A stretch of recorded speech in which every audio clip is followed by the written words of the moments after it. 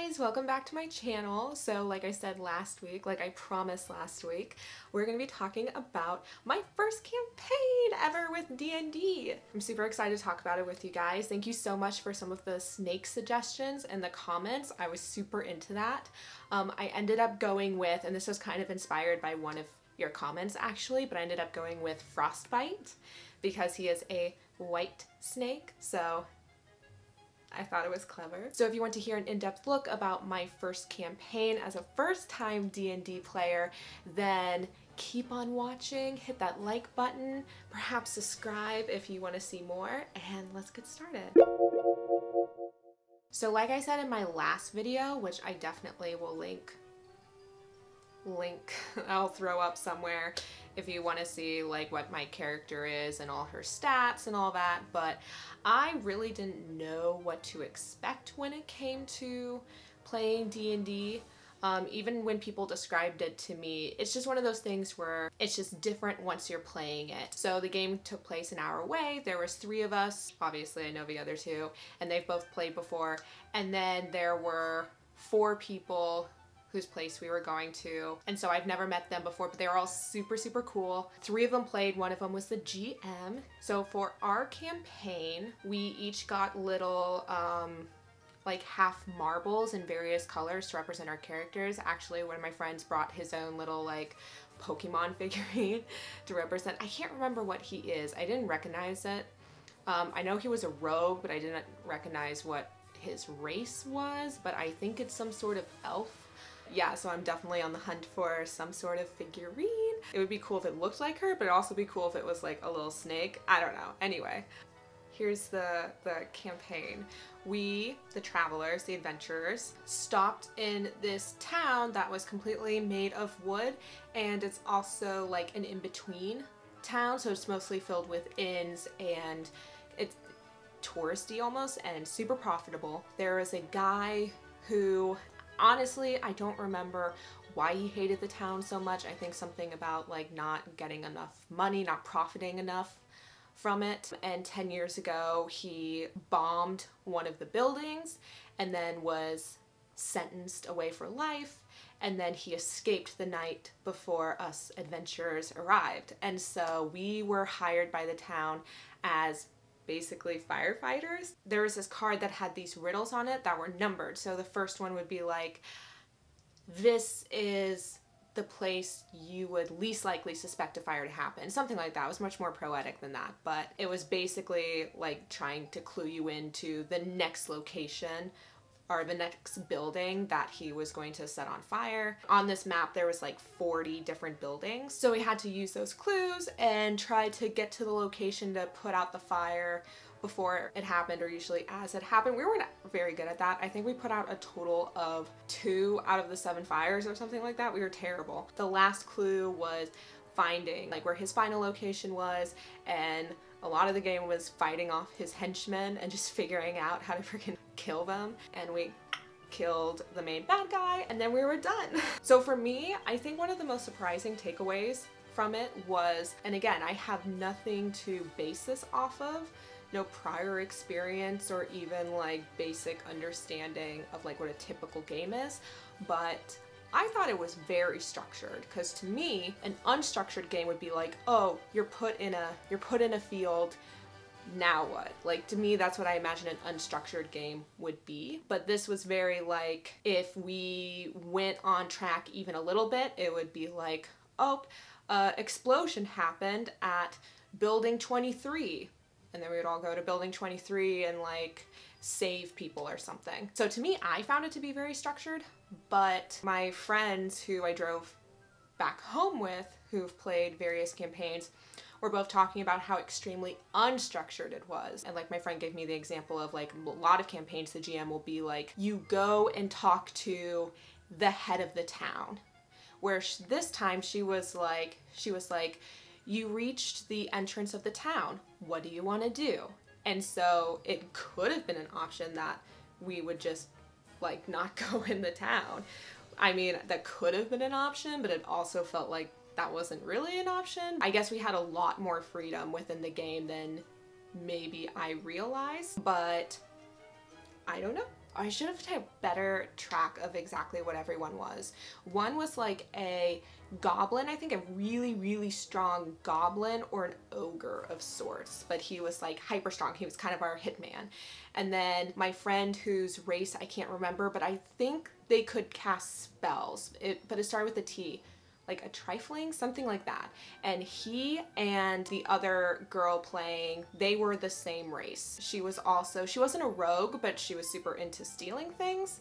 And then my other friend who came with us, he was a warlock, and or no one realized this until the game was almost over, but he was like 2'5" or something, which is super cute. And then the other person, you know what? I don't remember what he was at all. I'm not sure he ever told us. This was his first time playing too, so he was very, very quiet throughout the entire thing, which I understand because I definitely kind of took a step back because I just kind of wanted to see how does one play, how does one get into the dynamics of all of it.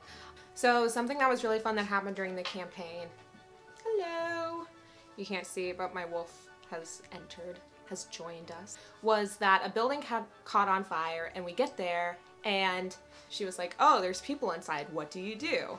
My friend runs in there and finds out there's like a little kid to save, and the girl who's also, again, I don't think a rogue, but she just constantly wanted to steal things. She goes in there and she saves this old woman, and she's like, before I leave, I'm gonna pillage this place and see what I can find, which I thought was hilarious. And I love those little moments where you can go off script and off mission and just kind of play into your what's up? He just gets so needy.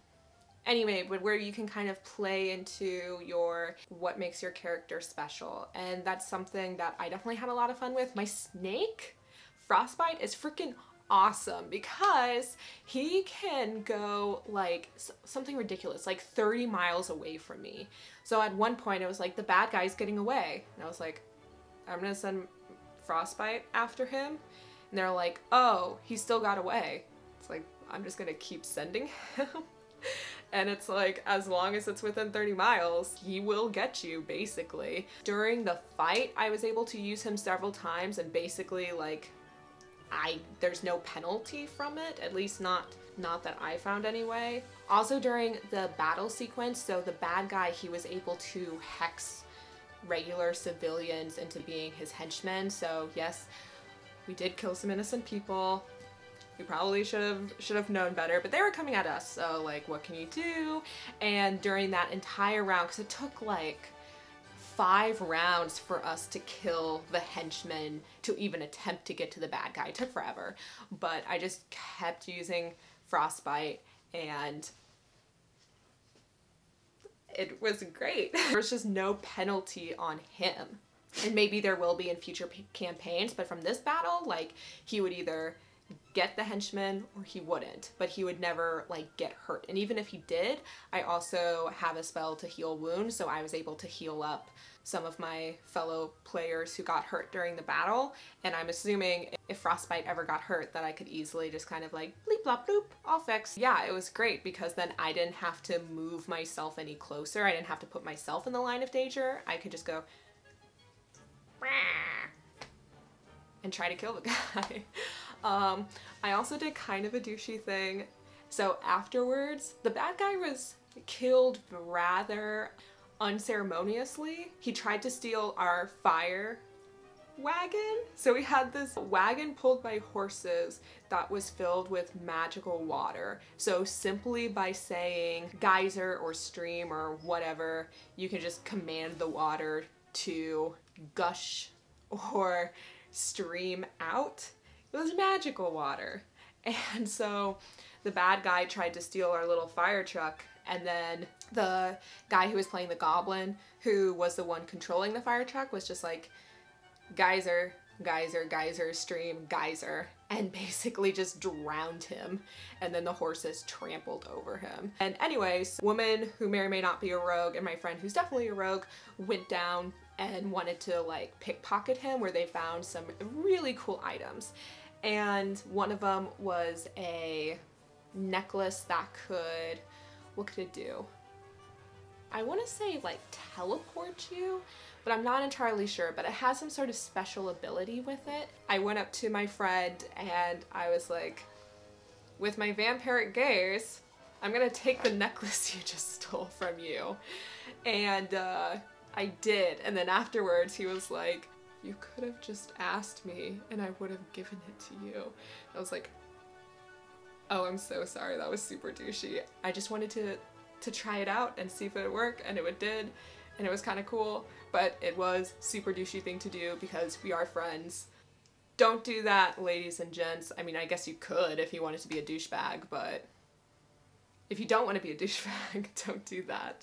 Our next campaign is in 2 weeks, so I'm pretty excited about that. We all level up. I'm going to be looking out for like a little figurine or something to use for my characters, start to get a little bit more official.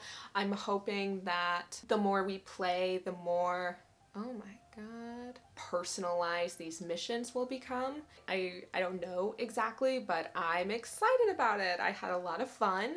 It was a good time, and I definitely, just after that one round, feel a lot more comfortable about speaking up, commanding my character to do certain things, even if they're off script. I think becoming comfortable with your abilities or spells or the items that you own is like half the battle too, because you probably own something that could be really useful in certain situations. Like my friend and I were discussing it afterwards. Oh, there are all these different things that I could have done with my abilities that could have changed the game or whatever. You're just so in the moment and a little bit overwhelmed, but yeah, next time I already feel way more comfortable. Like I said, we already leveled up, so I think everyone is at level 2. I think some people already started at level 2, but now we're all at level 2. Super excited about it. And if you guys like this video and you want to hear more about my thoughts on D&D, my future campaigns, my characters, just whatever, leave a comment down below. I absolutely love discussions with you guys. It's one of my favorite parts of my day. I constantly check the YouTube stats app to see who's commenting, and I just really love it. It's definitely my favorite part of putting out videos. Keep on commenting and subscribe if you'd like, and I will see you guys next time. Bye!